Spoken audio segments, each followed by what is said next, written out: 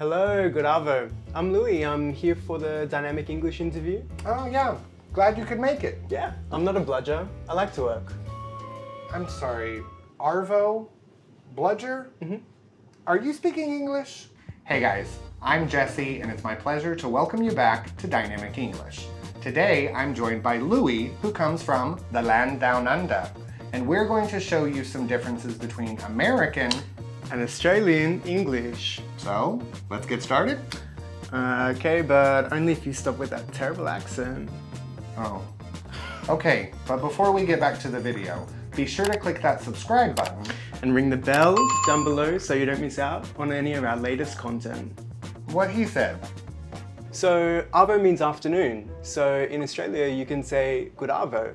And when I say I'm not a bludger, I mean I'm not a lazy person. I like to work. Oh, well nice. Welcome. Plus, I would feel like a drongo if a dog did.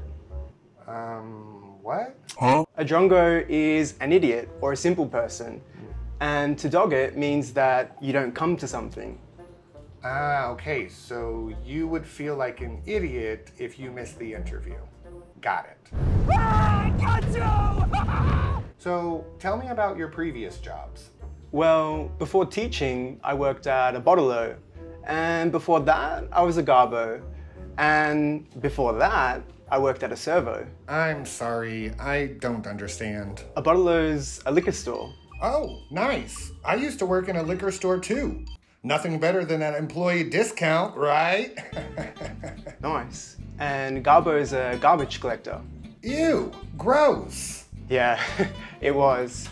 And a servo is a service station. Okay, cool. We say gas station in America, but I understand. Oh, and I worked for a bit at a sanger shop. What's a sanger? A sandwich?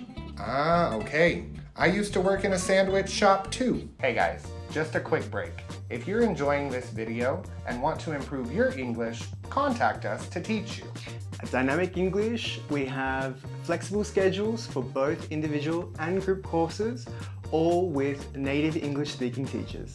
We have teachers from the United States, Canada, the UK, South Africa, and Australia. So, what do you like to do in your free time? Well, I'm Australian, so going to the beach is really, really big. Nice. I love the beach. Yeah, you know, I like to put my bathers on, my sunnies, and my thongs as well, and soak up the sun. Okay, I assume sunnies are sunglasses, but you wear a thong to the beach?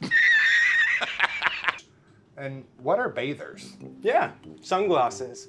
But I wear thongs, not a thong. You know, you Americans call them flip-flops, and bathers are swimmers or a bathing suit.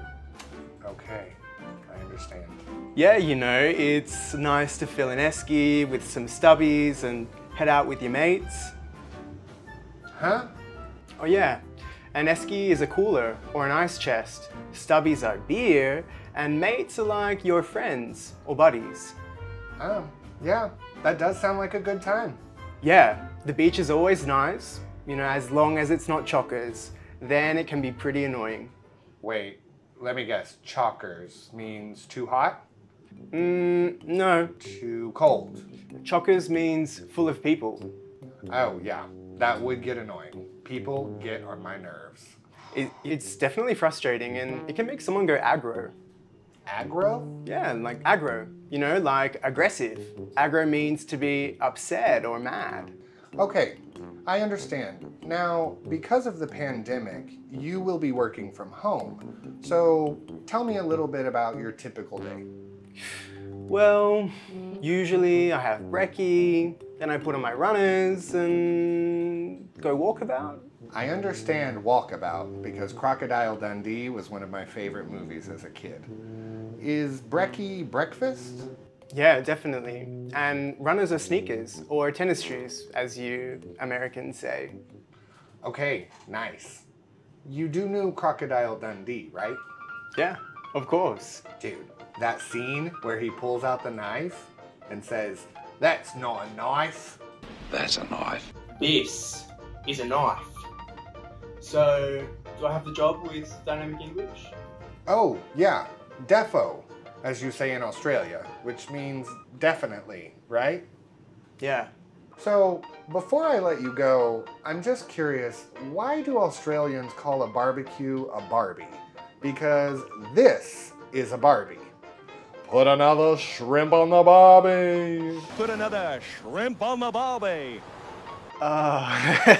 You know, I'm not so sure why we say Barbie, but nobody says put another shrimp on the Barbie. That's just something that you Americans have made up, Jesse. Oh. No Aussie says that.